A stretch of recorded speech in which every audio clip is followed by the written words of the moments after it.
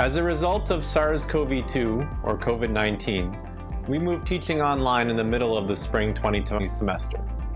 We kept it online for the summer semester, and as Babson is preparing for the fall and the return to campus, I'm sure we're all wondering what that will look like.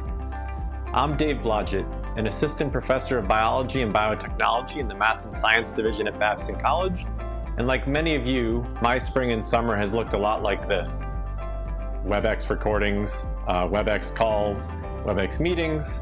So while I still have questions, and I know things will be different, I'm really looking forward to coming back to campus in the fall. Let's take a look at what you can expect to be different. For the fall semester, faculty who are on campus will teach in one of three types of classrooms: WebFlex Enhanced Classrooms, Standard WebFlex Classrooms, and Standard Classrooms. You may even be teaching from one of Babson's innovation pods, a small studio designed for remote teaching. Safety measures will be part of the classroom environment, like physical distancing, personal protective equipment, and available hand sanitizer. Signage has been placed around campus and in the classrooms reminding students where they may sit, stand, and move in order to maintain safe social distancing. Students and faculty will be required to wear face masks, and disposable face masks will be provided if needed.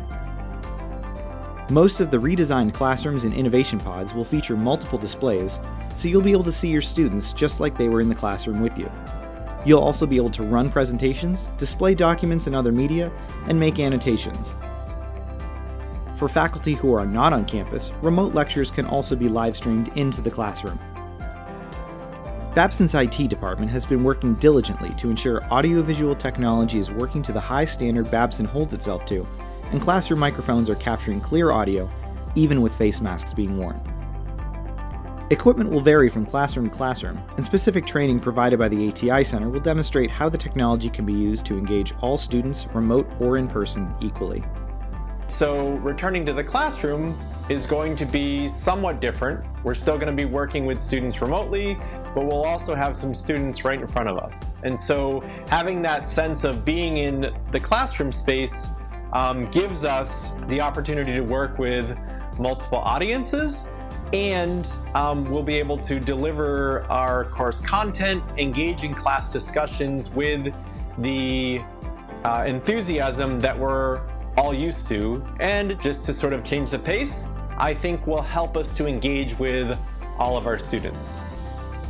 The specific training on different classroom types, cleaning procedures, and techniques to ensure equity between on-campus and remote students, and how to balance synchronous and asynchronous learning will be provided in the beginning of August. Additionally, you should visit the Return to Campus site to familiarize yourself with the details, and be sure to read all Return to Campus communications carefully for trainings and other information. And be sure to ask questions as needed. As a campus and a community, we've made a lot of changes in order to safeguard the entire Babson community. The fall semester will be different for sure, but knowing we're all in this together as one Babson makes it a little easier. As more information becomes available, it will be distributed to you through your division chairs. Thank you for listening, and I'm looking forward to seeing everyone this fall.